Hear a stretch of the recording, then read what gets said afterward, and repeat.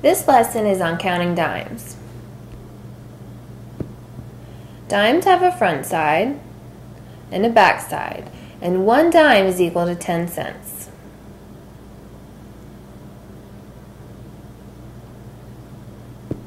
Counting by dimes is simple. We know that 1 dime is 10 cents, so as we count up, we count by tens.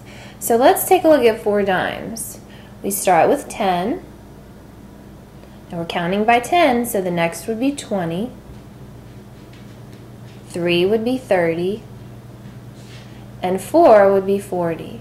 4 dimes is equal to 40 cents. Let's look at 6 dimes. We're going to count by tens. 10, 20, 30, 40, 50, 60. 6 dimes is equal to 60 cents. Let's look at 7 dimes and count by tens.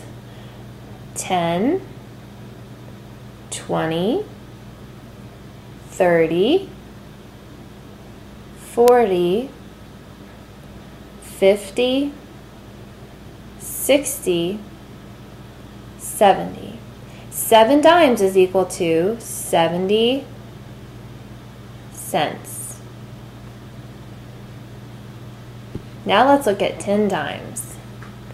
10, 20, 30, 40, 50, 60, 70, 80, 90, 100. 10 dimes is equal to 100 cents. But we don't write 100 cents like that. We write it as $1 because 100 cents is equal to $1. So we'll write our dollar sign and our 1, which represents $1, our decimal, and our 2 zeros for no change left over. That concludes our lesson today on counting dimes.